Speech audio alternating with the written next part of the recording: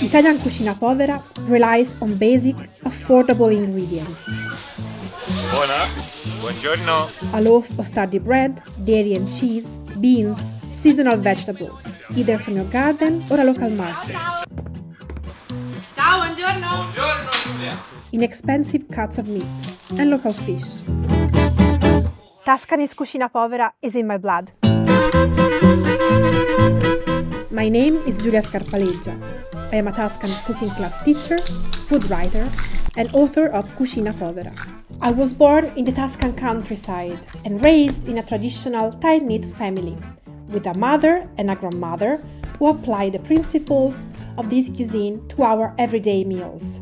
Traditional Cucina Povera dishes are immediately recognizable. They use humble ingredients, just like flour and water, and also they have a healthy dose of imagination and inventiveness. È buono, è cotto.